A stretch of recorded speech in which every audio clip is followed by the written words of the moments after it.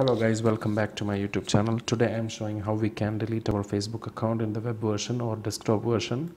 So first of all, log into Facebook, and on the right side top you can see an arrow pointing towards down, and click on the settings option and go to your Facebook information tab on the left side, and down you can see the last option, deactivation and deletion. Click on the deactivation and deletion.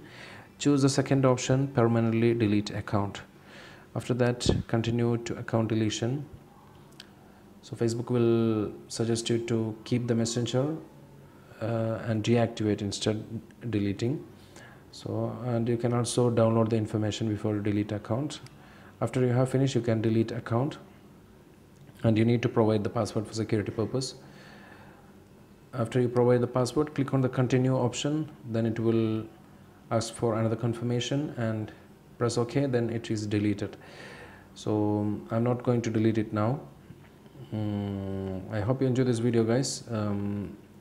Thank you for watching. Subscribe the channel, click the bell icon for notification. Goodbye.